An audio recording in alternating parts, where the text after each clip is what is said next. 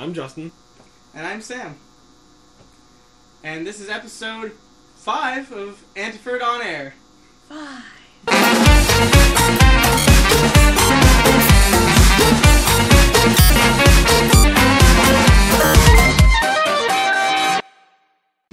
In this episode, we're going to be talking about props, where to find materials to work with, and whatnot.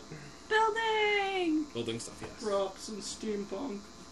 tools. Stores. There are several good stores to go to. The number one stores to probably go to are the antique stores. They have period items that you can actually read. That's kind of a luck of the draw. It is. Sometimes you get really lucky. Like, I found this, the stock of the gun, but yeah, it was $30, and better than buying a BB gun and sawing it in half. Cheaper too. And then there's your basics, your hardware store. You got your screws, bolts, your glues, and plumbing supplies. Plumbing supplies are huge. Yep. They have those little what's the mahoozits that look like gears? The lock washers. Yep. Yeah, lock washers. They're good for decorative purposes and cheaper. Just than gluing gears on things. Yeah. It's cheaper than going to a jewelry store.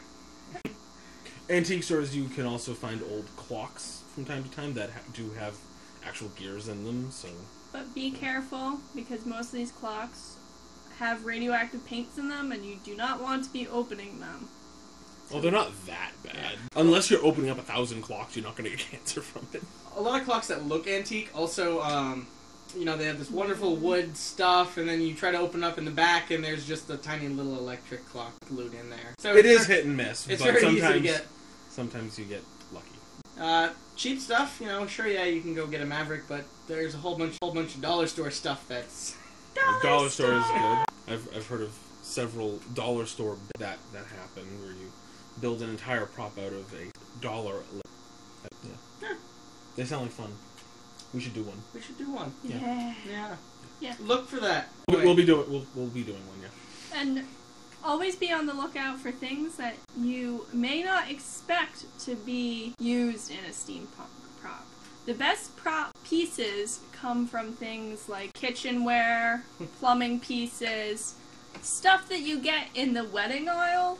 Strange enough, awesome stuff. So when you go shopping with your mother or friends or someone you don't really want to hang out with, but you end up shopping anyway, check out where they're buying stuff. TJ Maxx, Marshalls, generally have good stuff. And you can't believe how many times I've used strange garden equipment. Garden equipments are great. Gosh, I love sprinklers and hanging garden piece things and all those weird little odds and bits.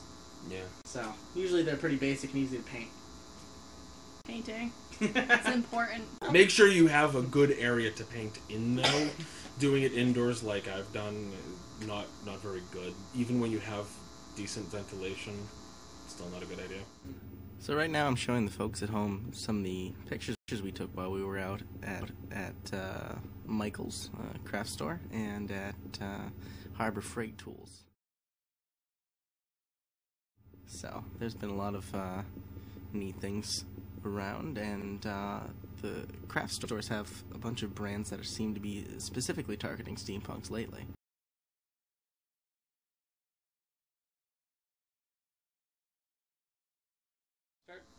Might as well talk about some supplies. Well, yeah, we've talked about where we go. Now, what about what we buy? Sure. Well, let's talk about painting then. Painting? I'll be right back. You talk about painting?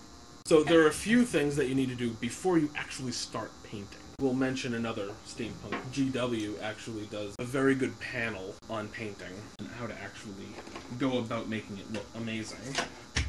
However, if you are just kind of starting out, first is sandpaper. Especially if you're with plastics, you want to sand down before you start painting.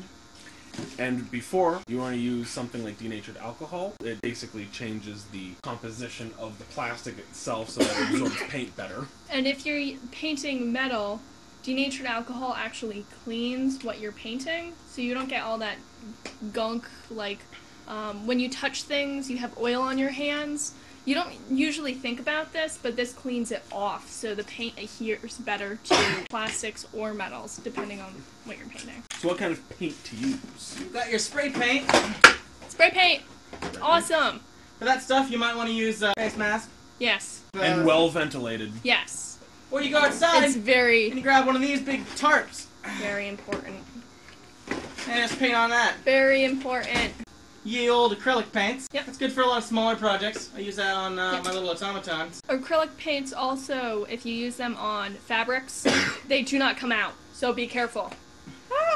Yeah, there's no good reason not to wear some goggles, because you're steampunk. You know, if you got like a painting hoodie, you know, Overalls. good to wear. Good to have some painting clothes. Alright, so we covered painting. What next? Materials? What kind of materials would be good to build out of? Well, obviously there's metal. Something you can pick up at the at a hardware store is essentially Decorative sheeting in a clover pattern. They come in all different sorts of patterns. You can put them around bottles and things. We like to pop rivet them. So this is what the pop riveter looks like. You put in a little pop rivet. It looks like it's on this little nail. You slide it in. and then you squeeze. Squeeze! And it pops it in place, holding this little doodad between your metal pieces forever! You will not get these off, trust me. I've tried. There's one other thing that we've started trying. Expanding foam. Awesome! This stuff, it takes a little while to dry. It expands. It's very good for if you're making armor, hats, You're trying to fill gaps. fill gaps in Nerf guns that you've taken parts out of, or like in squirt guns that you cut a giant hole in. Fill it with this stuff, cut it down, sand it a little bit, put Paper on the outside and then spray paint it. paper, or there are a bunch of other things, put duct tape over it. Yeah. Once you paint it, nobody will know. Also, we don't have the Yeah, we do. Carbondo with us, do we? While we're on the expanding foam, adhesives are really good. Foam reminded me of the Gorilla Glue. It really sticks and expands Yes. And there is when it dries. there is a faster drying Gorilla Glue. It still expands, but it dries in half the time. Which is what? Half an hour instead Half an hour instead Yeah. of an hour. instead of an hour. Adhesives take time. Let them have their time. Yes. Mhm. If you need to hold something in place for a long time, Duct tape is your friend. Clamps. Talking about waiting times, be sure to read your spray paint can's instructions. Yes. Don't assume that all spray paints are the same, because they are They're not. not. So you want to wait between the times of the spray paint before you put on an extra coat, and go in small coats. It'll look a lot better than the gloopy mess that you get when you just go. I'm impatient, so I've made a lot of gloopy messes. It's not worth it. It's not worth it. No, it's not. Bad product afterward. Along with that, we have resin and epoxy. Resin and epoxy are basically the same thing, but with resin you have a few different types of resin. This is a jewelry resin. You can embed things in it. There's also tabletop resins, which are very hard when you Kind of cure a them. very thick varnish. Yeah. So generally you can use this as a varnish too. This one I think takes 2 days to cure fully, but there are also resins that you can mold and make really cool stuff out of. So you can like hand mold it, carve it, sort of stuff. Another type of adhesive would be the rubber cement, and this is great for There we go. fabrics, leather. Leather mostly. It's flexible, Yep. but very, very strong, very Yeah. good at bonding. If you want just a quick bond, just let it sit for like a minute and then smush it together, press it really hard. Eventually it'll come off, but it'll be good for like if you want to like see what something looks like, or you need to drill a hole in it. If you need to keep it in place so Yeah. that something else can dry, or so Yeah. you can put, say, a hinge on it, Yep. or something else that will keep it together more permanently. Yeah. Finally, on glue, there's hot glue. Love. There are two different types of hot glue. There's low temperature and there's high temperature. The low temperature is softer. It's low temperature, it won't scald your skin off, but it's still pretty hot, so don't touch the tip. And it's less permanent. Yeah. The high temp, it holds better. It's a harder plastic. You can also get dual high-low temp guns. Just be sure to buy the correct glue stick to whatever setting you have. Even It's almost worth buying both rather than getting one that does both. It's about equal price-wise if you want one gun to save, like, trying to find your low temp one, and all you can find is your high temp one, but you really need the low temp one. The low temp ones are at any craft store. Generally, the hardware stores will have them. Yes. Not quite sure about the low temp. Some will have them. The last thing, if you want to stick two things together, If you want to make sure if your machine can do leather, open her up. If you see any plastic in here, I don't recommend using leather on your machine. Anything heavier than garment leather. You can always try. If it starts making funny noises, don't do it. Because the cost of fixing it isn't worth it. Then there are obviously, for holding things together, screws, Nails. nails, a hammer. Hammer. Don't hammer your fingers. It hurts. Yeah. ow! Tired of hitting your finger? Try the nailies. Sorry. Nailies? Is that a thing? No, I'm just making fun of infomercials now. Finny C here with the nailies. Now I have an infomercial. Thank you. There you go. Okay. Well, what's the first thing you have to do? Have an idea. Plan. Plan out what you are trying to do. Hey, here's the plan of something that I'm doing right now. I don't know if you can see that, but it's backpack design. Yeah. But graph paper, awesome. Awesome. It gives a grid that you're able to actually measure out and scale the ideas. I mean, if you're really fancy, you can drew up everything in CAD, but... You get things like protractor, compass, straight edges. Well, I guess with something like CAD, you can print your parts out with a 3D printer, so that's pretty cool. There's a straight edge. With the level. So your 45-degree angles are actually 45 degrees. Made that mistake once or twice. Tape measure or a ruler. Measure twice, cut once. We recommend measuring 3 or 4 times. I've still messed up. Yeah, you can't cut more than You're being that. inappropriate. I'm always appropriate. I don't know what you're talking about. Wow, this thing isn't broken yet. No, and it's up at 7 feet. Yeah. Okay. After you've drawn it all out and before you actually stick things together, you need to cut everything out. Scissors are pretty cheap. You can get them in giant packs. I think it's important to have a different pair of scissors for each project. These are my fabric scissors. Not my leather scissors, just my fabric scissors. If anybody uses these for anything else, they will dull and it will be a pain cutting fabric. A absolute pain. You do not want to use fabric scissors on any type of paper or any type of plastic or anything, because next time you use them, they will be useless. Period. These are my leather scissors. I'm mainly using X-Acto for leather because it's easier to cut. Speaking of X-Acto, get a pack of X-Acto knives, or at least replacement blades. Yeah, so we have all our types of X-Actos. These are pretty cheap to pick up too. Good investment. They come in all sorts of like carving blades and cool Once stuff. you have the pen vise, you can just replace with any blade you want. Getting the pen vices are a good investment. Punching holes in leather. Get a leather punch. This is one type of leather punch. If you have a lot of holes, I don't recommend doing this, especially if you have to stitch leather. They're very pain in the butt. They make them with like 4 prongs and with a mallet you can hammer them in and replace them.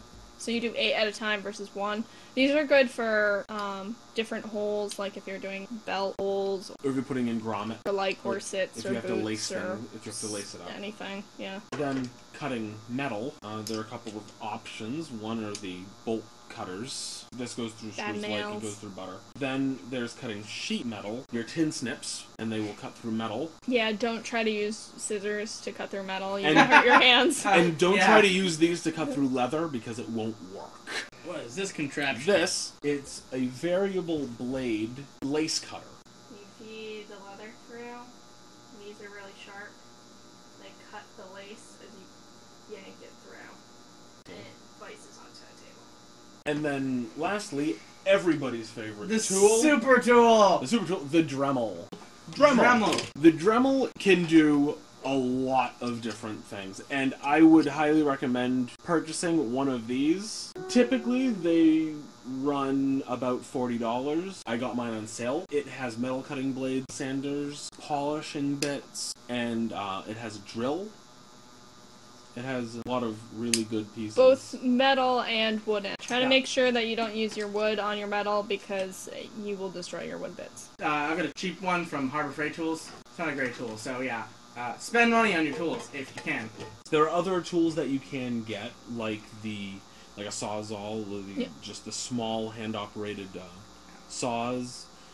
You can get small sanders. Palm sanders. Yeah, small palm sander. Yeah. You can Save get time. Stain stuff. If it's wood, stain it. Don't. You don't want to be at a convention and then have it rain and you're just like hiding all of your wood things. No, just stain stuff, make it nice. It looks better anyway. Yeah. Just to correct, when I said stain, I meant finish. I usually get a stain and finish combo, so just to save myself some time. Along with finishing things, you want to do that with leather as well. You can actually get this at Walmart and Target. It's mink oil. You rub a light coat onto your unfinished leather. Not made with real minks, by the way. They don't grind them up and put them in the can. Not anymore. No. The dual finishes that it colors and finishes the leather. We prefer to do the two-step finish just because it's easiest for us. The mink oil also smooths the color out and it waterproofs it. And it also makes the leather a little bit more supple. Also, don't spill this on anything. It will stain everything. Oh no! Well, luckily, you may have denatured alcohol or acetone, and this takes paint off of any surface pretty well. Yeah. Just make sure that you don't put it on a pre-painted surface, because it'll take everything off. Oh yeah. When I wash stuff off, I usually prefer like that, orangey stuff that has like the mechanics. The grains. Grit. Oh, it's great. It's awesome. And that works great. That works great for pine pitch, too. It also smells really, really nice. The multimeter is your friend. A fantastic tool, especially if you don't want to constantly burn out all of your LEDs. Since most of the batteries that you're going to get, except for the button cell batteries, like the watch batteries, they either have too low of a voltage, or when you put them in series, they have much too high of a voltage. Either way, your LEDs won't work. And then investing in resistors. So, and I like to point out that if you're going to start doing complicated electronic things, you could probably invest in something like an Arduino board, or I've got a little Raspberry Pi here. It's a neat option, especially the Arduino stuff. It's actually really easy to learn. You can pick it up whether you run Mac, Linux, Windows. That's kind of, advanced stuff. None of us have gotten into it. I know a couple people who have, and I'd love to take that Raspberry Pi and start doing something with it. Good luck, happy shopping with antique stores, and you'll hopefully find something really neat. I found this while we were taking pictures. We bought something at every one of those stores that we talked about because we went in with the intention of taking pictures only, and we left with stuff. Also, be safe. Wear your masks. Use proper ventilation. You wear your goggles and gloves. Your gloves. Yeah. Everything you do. It's better safe than sorry. All right, well. Cool. So we hope you enjoyed. This was episode 5 of Antiford On Air. Bye.